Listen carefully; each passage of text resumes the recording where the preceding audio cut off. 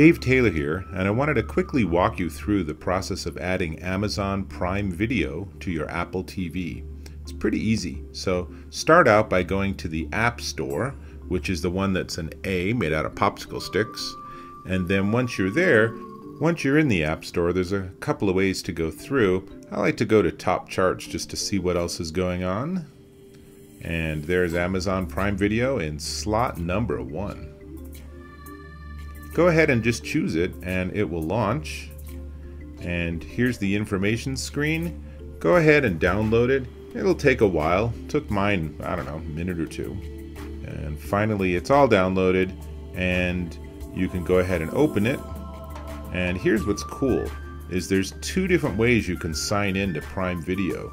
You can sign in by actually entering your account information, which is super tedious, or you can actually choose to register Apple TV online, in which case it gives you this secret code, and I've blurred mine out. And all you need to do is then go onto any other computer or device, or even a mobile device, and go to amazon.com/mytv and enter your code. Takes just a couple of seconds and boom, your device is registered. And really you're ready to roll at this point. So choose continue.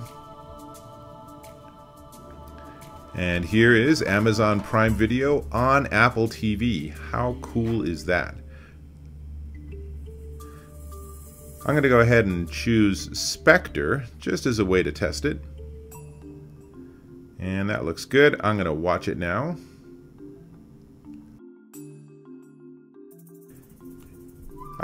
One final step is connect Prime Video to the TV app, which seems pretty reasonable, so that's what I'm going to do. And finally, it's trying to start the movie, but because there's security and protection systems in place, I can't actually get the movie to start while I'm recording, so I'm just going to wrap it up. Anyway, this is Dave Taylor, and I hope this was a helpful quick tutorial on how to add Amazon Prime Video to your Apple TV. And I invite you to check out all my other videos here on YouTube.